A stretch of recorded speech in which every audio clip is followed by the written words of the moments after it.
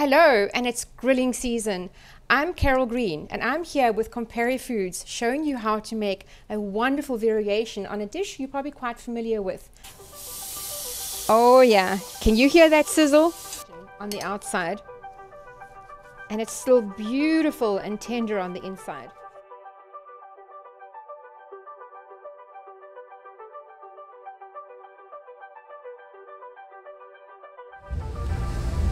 Well, hello everyone, I'm here at Compare Foods. This is one of my most favorite stores to shop at. Compare has the most amazing array of ethnic foods.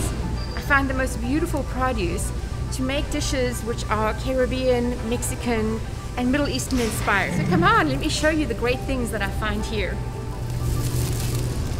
So today I'm going to make a dish that's a little different. I'm going to do a Middle Eastern inspired dish.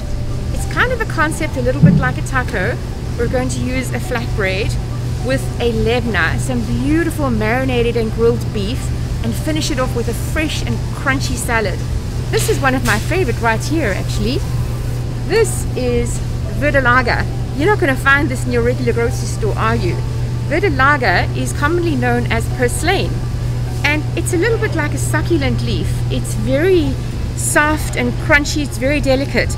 I like to use it to finish dishes or to toss into a salad with your mixed greens. It's really a beautiful option. You won't find this in your regular grocery store. Some Easter egg radishes to add some nice crunch to our salad. And now I'm going to pick out some cucumber and some red pickle. That's going to give a wonderful crunch to the salad.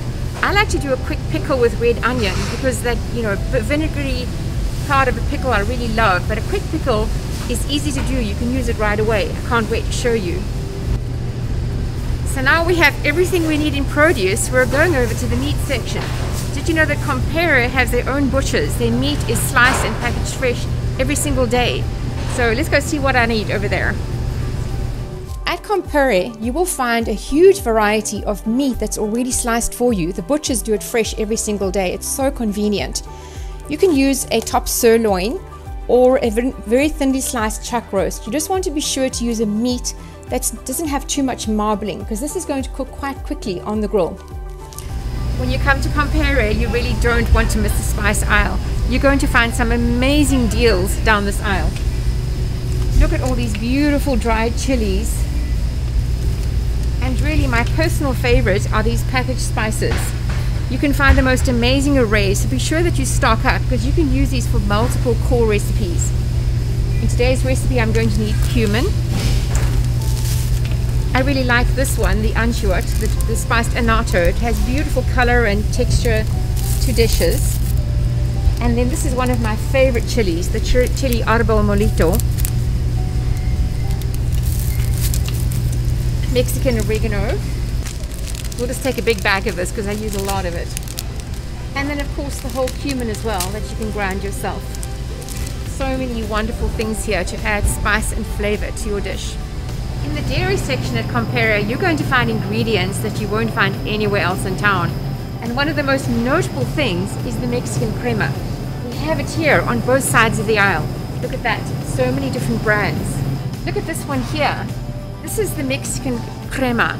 And it's like sour cream, but it's thicker, it's tangier, and this really is my preferred choice for sour cream nowadays. It's so gorgeous. In today's recipe, I'm going to make a lebna. A lebna is a yogurt sauce that's just been thickened and strained to remove the whey.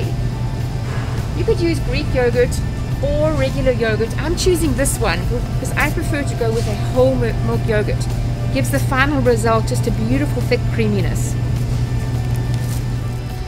In today's recipe, I'm marinating the beef in pomegranate juice. I'm going to reduce it down until it makes a beautiful syrup, and this really gives the dish a wonderful sweetness. For today's recipe, I'm going to go with this home-style tortilla. It's nice and soft and fluffy and will be perfect to hold the shawarma meat. Oh, I can't wait to get cooking. Let's go. I know that you all love tacos, right? The meat, the sauces, everything laid onto a tortilla. It's just delicious. Today, I want to show you a Middle Eastern spin.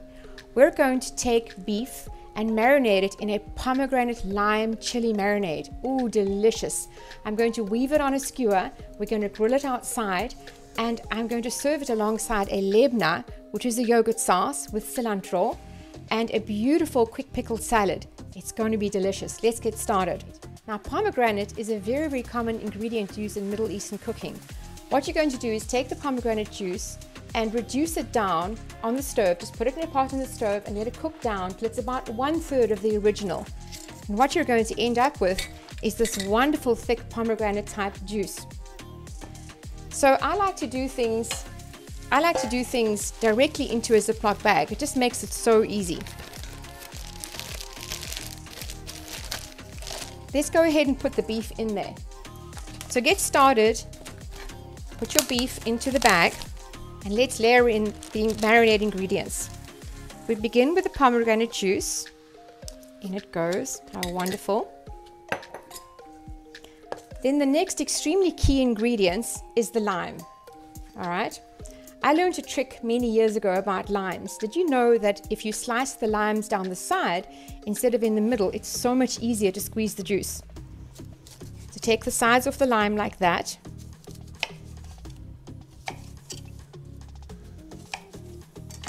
And just look how much juice you're going to get out of the lime.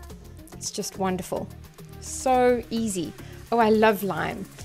Lime, the acid from the lime will help to start to break down the meat. So you really don't want to marinate your meat too long. About an hour is really, really perfect amount of time to marinate the beef. And you're going to need about a tablespoon of lime juice. That's all. There we go. 1 lime delivered. Sure did. And then I've already got some lime zest here that I prepared for you. The zest simply is the rind. And if you have a fine grater like this, you're just going to take off some of the zest, and there you have it. The other ingredients is some soy sauce. You can find this in the grocery section at Compare. Some olive oil. This is some sambal ulek, which is a really wonderful chili sauce, also in the grocery section at Compare. There's so many wonderful ingredients on the shelves at Compare. I love to just cruise around the grocery aisle and find out all the different spices and sauces and marinades. It's so inspiring. It's a wonderful way to create different recipes. And then in the spice section, you'll find the bay leaf. Crumble up the bay leaf. And then your last key ingredient is ginger. The easiest way to work ginger is to cut off the knobby pieces. I like to just cut away the skin from the outside.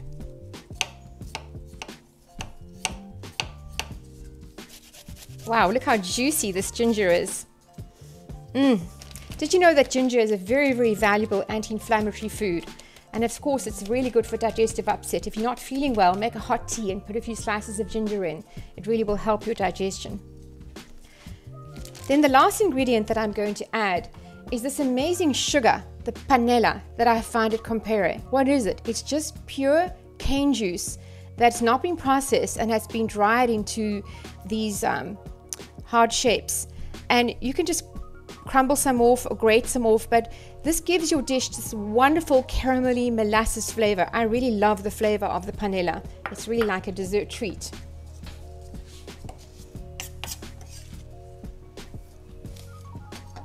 And there you have it, just straight into the Ziploc bag.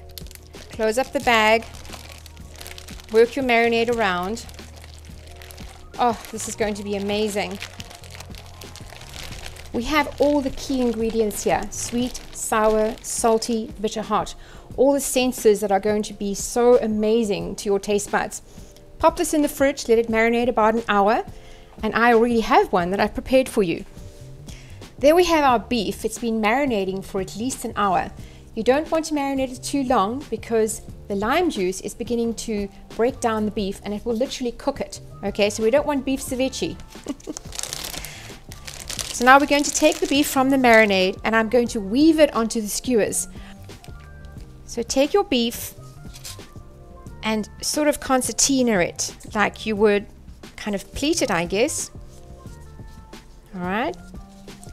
And I find it easier to make a little stack of the beef. Wow, it's smelling amazing. It's so fragrant. This is going to be absolutely delicious.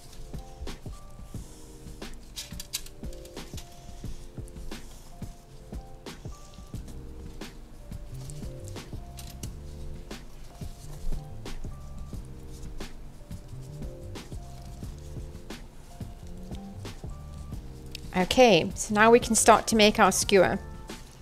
So you're going to need 2 skewers to stabilize this. And I like these flat kebab skewers. I find they're so much easier to grip onto the meat.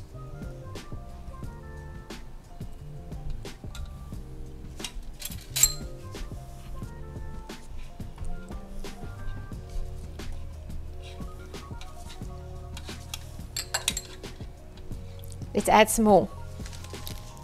There we have it. Doesn't that look amazing? So that's going to go on the grill, just like that. A cool, crispy salad is a very important part of this dish. And something that I love to do is to quick pickle my onions. Why do I do this? I love to have onions in salad. Take your red onion, and what you want to do is slice it with the grain. You're not going to cut it across the grain because it can make it quite stringy. Don't slice it too thinly, because you want them to have some crunch preserved. Okay, now I'm going to show you a little trick that I learned from a very famous chef, a Mexican chef named Rick Bayless. Take some boiling water and pour boiling water over the onions, and you're going to leave them literally for about 30 seconds, and then you're going to strain them. And why do we do this? It takes the angry out of the onion. Do you know what I'm talking about when you're eating a salsa or a dish and the onion is just so super aggressive, and a day or two later it's even worse? If you do this simple trick, it will really make the onion much more mellow and delicious while still being crispy. So you've drained your blanched onions, and now we're going to do the spices. I'm using 2 simple ingredients here. I'm going to use cumin. This is the whole cumin. It's an extremely powerful herb, and especially this one at Compere, I find is really, really powerful. So you literally just want a pinch. And then we have the Mexican oregano. It's quite different from regular oregano. I find it's more licoricey and much more complex in its depth of flavor. Wonderful. Just a little slightly bigger pinch, maybe about 1/4 teaspoon of that. So at Compere you will find all kinds of grinders. This is my own one. Grind your spices. Just smells wonderful.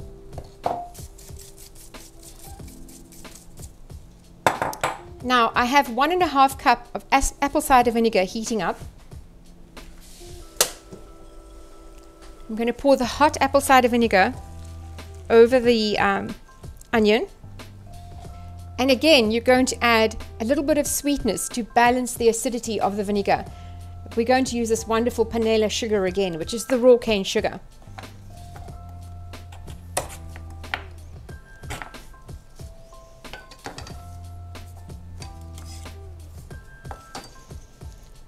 So then you can jar this in a mason jar like this, or any container that you like. Okay, let it cool down, pop it in the refrigerator. It's good to eat within an hour. It's even better the next day, and it's wonderful added to this salad. A lebna is a wonderful Middle Eastern yogurt sauce. And what is it? It's simply yogurt that's been strained to remove the whey. You can use a Greek yogurt or whole milk yogurt, whichever you choose. I prefer to use the whole yogurt variety because it's going to give you a much more fabulous, creamy, wonderful texture. You're going to need some cheesecloth, or just any linen cloth will do, and a strainer. Pop your tub of yogurt into the strainer.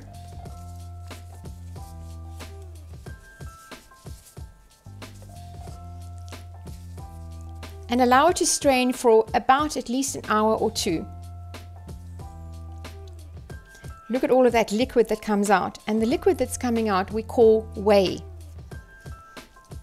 Place the lebna in the food processor. You could use a blender too, but just be sure not to grind it too fine because you want to have some good texture here. And now come the wonderful herbs and the seasonings.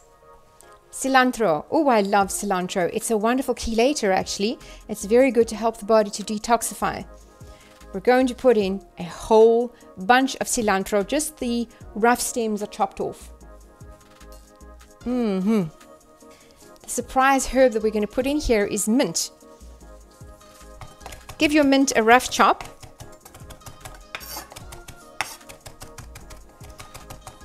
Raw garlic is a lot like raw onions. They really can be quite aggressive and take over your palate.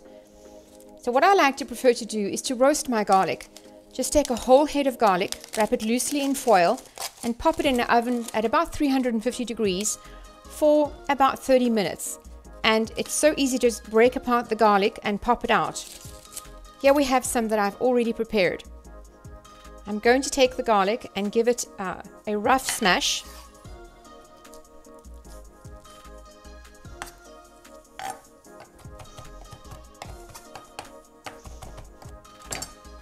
Wonderful. A little paprika, a little apple cider vinegar, and some olive oil, and of course a touch of salt.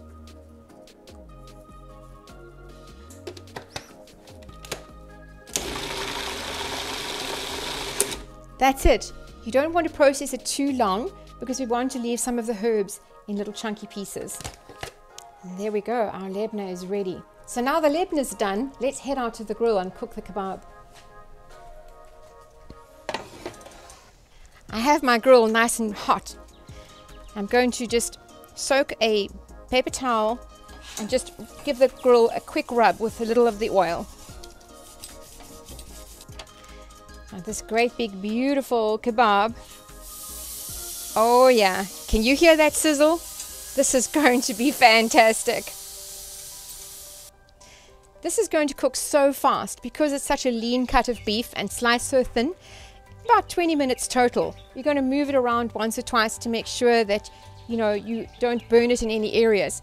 Summer grilled food with those charred pieces, we all love it, don't we? But I must warn you that that's actually quite dangerous to eat. Be sure that you do not cook your meat too much on the grill. Don't burn it too much, okay? It's potentially carcinogenic. This is smelling amazing. So you can brush the meat with a little more oil if you wish, because it's a very, very, very lean cut, this. And also just a little bit more salt. We're just going to sprinkle on a tiny bit more salt because you really should salt your meat properly. Let's flip this around. This is just about ready. This is going to be amazing, guys. So you're judging this pretty much as you would a steak. You still want it to have a little bit of give. It's nice and caramelized around the edges without being burnt. This is going to be fantastic. All right, this meat is done. Let's head inside. Be sure to put your cooked meat onto a clean plate. You don't want to mix raw marinade and cooked ingredient. Look how beautiful that is, guys. We're going to go inside and we're going to slice it real thin now and get ready for our delicious, delicious dish. Let's go.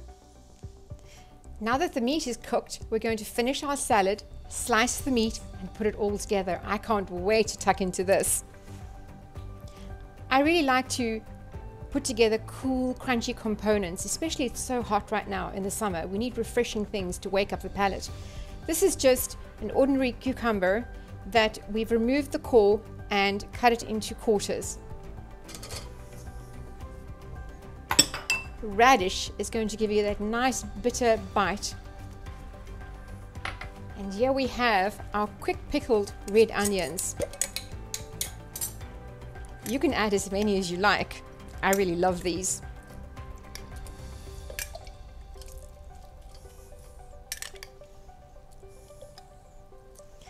Add them in with a little of the juice, a little olive oil, season with a little salt, and give it a toss.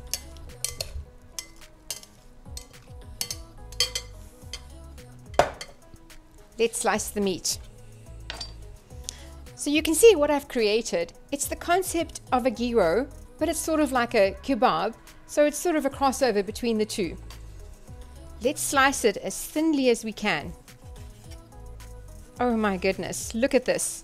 We have the caramelization on the outside, and it's still beautiful and tender on the inside.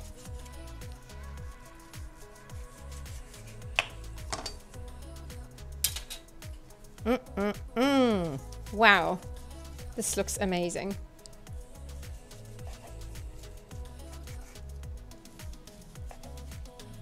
Beautiful. There we have it.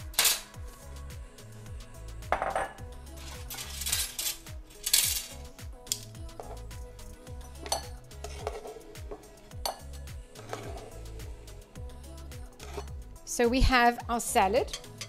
Let's pop some in this little bowl over here.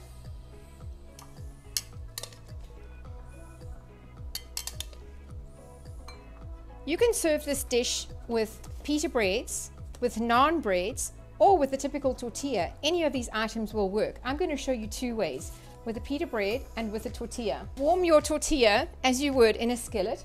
I really think that this process of warming the tortilla is really important, because what it does, it helps the flours to be properly toasted and just adds another dimension of flavor. When you cut the pita in half, you have these beautiful little pockets. Isn't that fun? A little meat. Delicious. A little salad. A little of the herb lebna. A little more salad. And then we're going to finish it off with our, this is purslane vitiligo.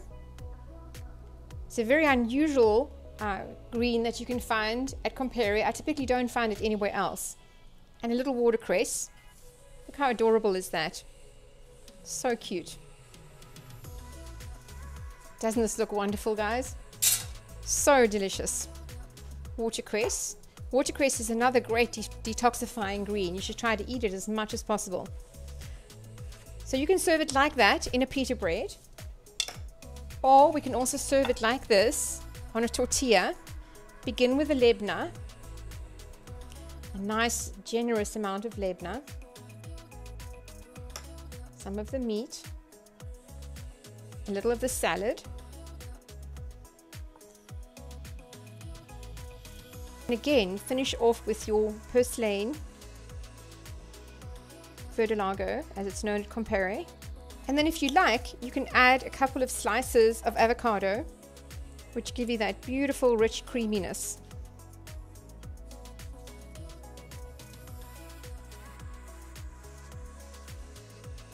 And a pinch of salt. Voila.